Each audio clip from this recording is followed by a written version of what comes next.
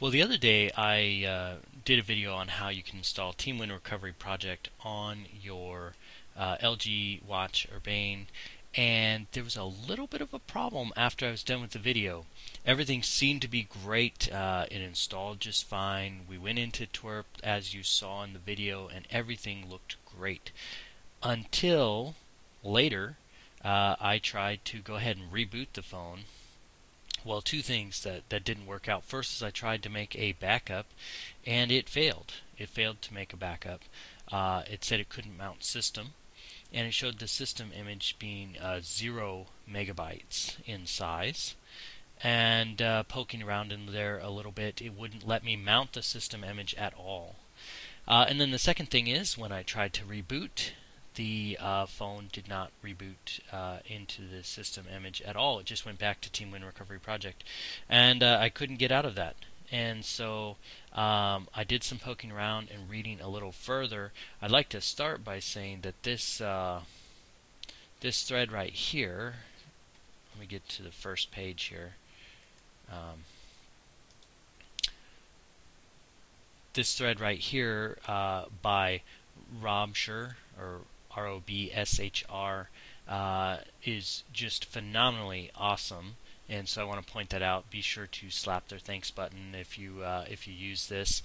But just found under the LG Watch Urbane, so XDA Smartwatches LG Watch Urbane, and I'll try to provide a link in the description as well. And this had all the instructions that I was following, and everything in the instructions does not mention the problem that I had. However, another user had the issue that I had, and we can see that in this thread here, where this other user is Anthony G 45157 is talking about the problem, and then working with Robsher, they were able to fix the issue. So I was sure to slap their thanks button, as you should as well if you run into this problem. But what you have to do to be able to use TeamWin Recovery Project on this phone is you do have to format the data. So not just wipe it, but actually format it. And once you've formatted it, then as Anthony says here, he flashed everything stock, which of course you can get from the links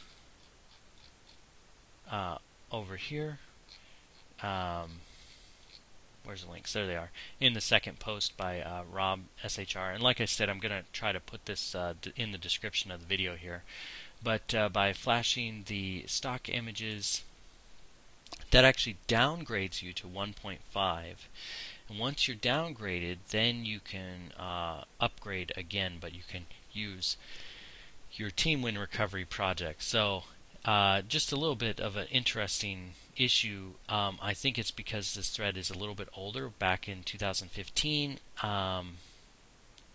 which now of course is 4 years ago.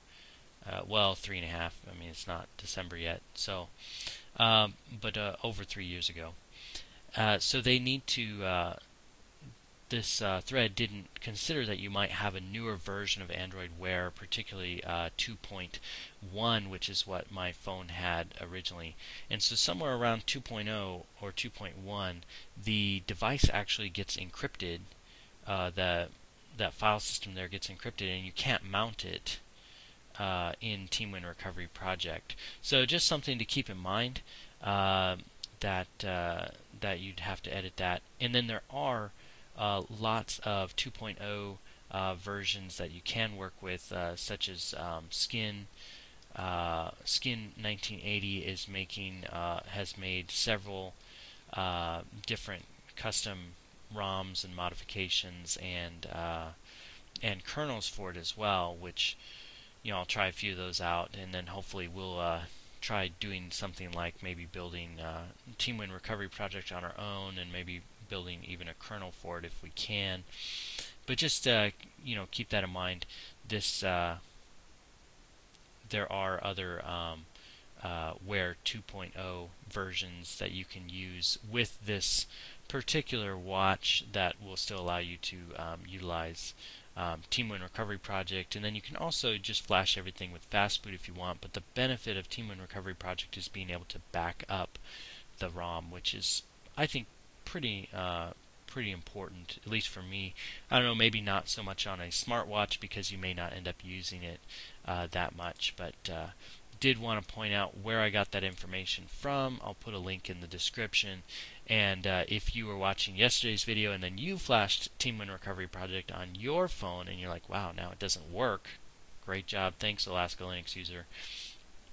This is the fix, and then it does work once you've done this. So be sure to check that out.